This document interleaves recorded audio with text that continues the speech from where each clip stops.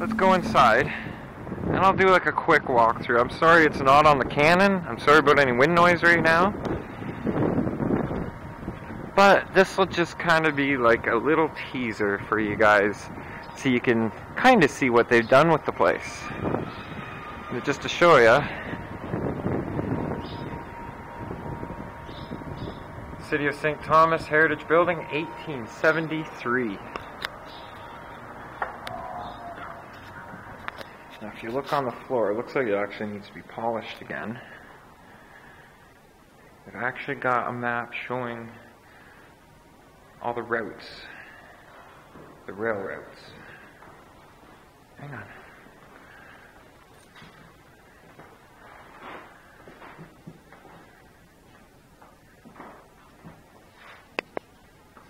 Here's a picture in its old former glory. Try and get it so the glare's not on it. Yeah. Functional mailboxes still for the businesses that are here. You need to call somebody? Hello? Can you hear me now? I'm surprised my mom doesn't have one of those.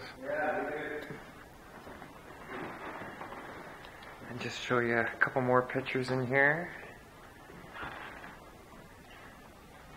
G'day. Oh, not too bad. Just getting some footage for the viewers on YouTube. YouTube? Yeah. I've been promising them a quick walkthrough of this place for a while. Well, excellent. And it's too gorgeous not to show. The only thing we ask you not to photograph is that painting, the print of that painting. That was Keep the camera out this way. Dollar Carnes have the original, and they donated that, and the painter himself would prefer, because he knows with current picture cameras it can turn out as good as. Oh, I know. People that work here, and we don't many people work here who've had contractors and stuff, but that's from donations that come in, right? Yeah. I think my mom actually has one of these old typewriters still. Okay, we're heading on up. Oh wow, I've never even seen that before. Here's the CN Tower in construction. Under construction. And seriously folks, if you have never ever been up here before, and in here to see everything that's been restored, you are missing out large. You gotta come in and see this place. And this is the Railway Hall of Fame. Jeff Urick's office down there. Ah, yes. A 16th scale model of the building we are actually currently standing in. I know some model builders that could probably truly appreciate.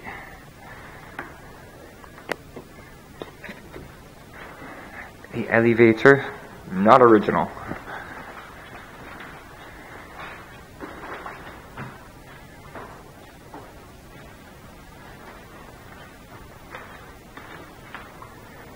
The Cousins brothers. Vanderbilt. Brotherhood of Sleeping Car Porters and Red Caps. Ah. Thomas. Took my daughter to ride on Thomas a few times. The Charity Heritage Lodge number 37, Lady Fireman, the Lady Society, founded in New York State in the late 1800s, was a women's organization that was closely associated with the Brotherhood of Locomotive Firemen. The society assisted the Brotherhood in their work, aided other women when the need arose, and performed acts of charity. A branch of Lady Society was established in St. Thomas in 1900. Keith Hunt. Here's some more older memorabilia. Look at that old jumbo sign. That's September 15th, 1885. That's when... 1885? Great Scott! Niagara Falls Bridge. Yeah. St. Clair Tunnel. Kettle Creek Bridge, that's here in town. No, it's not. Read it again. Probably New York. The rail line between Chicago and New York. Read it again, Dickie. Yeah, One of the most traveled routes, the first bridge was built in 1871 and the final bridge, still standing, completed in 1929. The photo depicts the second bridge built in 1883. Kettle Creek is Kettle Creek, St. Thomas. That's this area. Yeah, but I don't know if it's the one that's out by the waterworks, so. Oh, I know exactly where this is. This is... I'm surprised it's not named as the MCR trestle. Mm-hmm. Because I'm pretty sure that's what this right here. Here's the MCR trestle here. That is not the MCR trestle. MCR Central. Cantilever Bridge, also known as the Niagara. So this is down in the Niagara Gorge. Yeah. And this one here, this is one over Sunset, correct?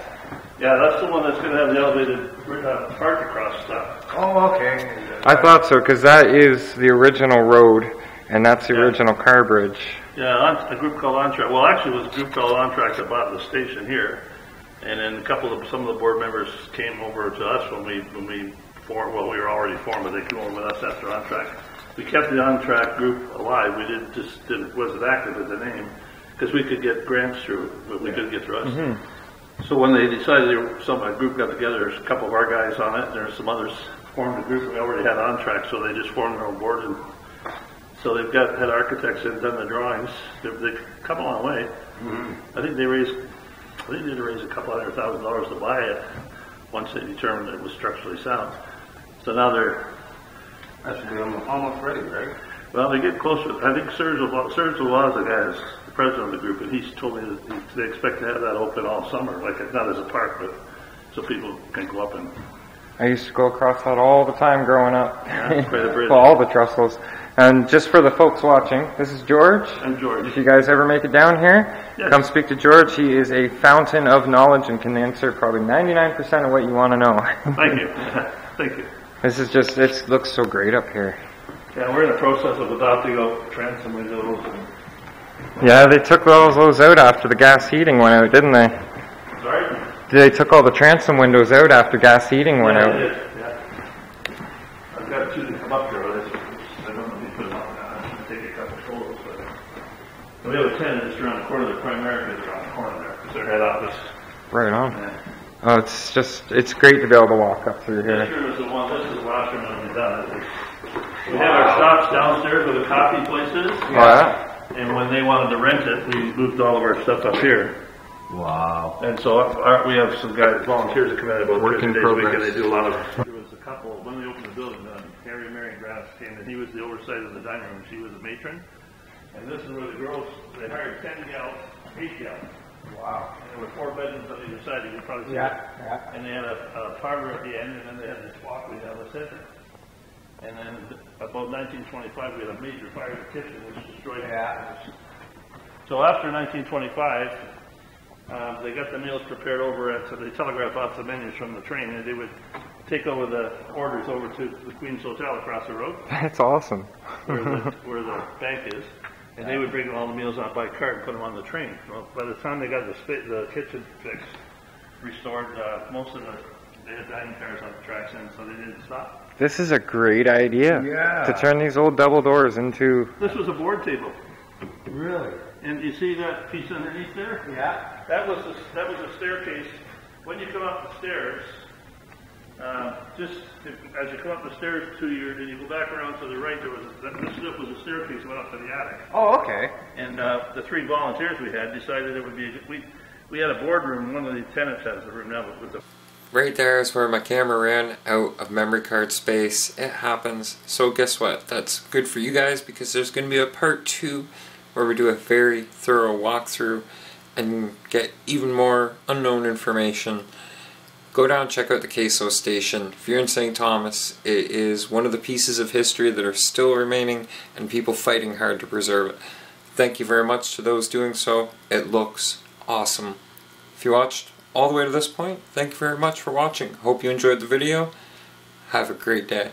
Keep smiling.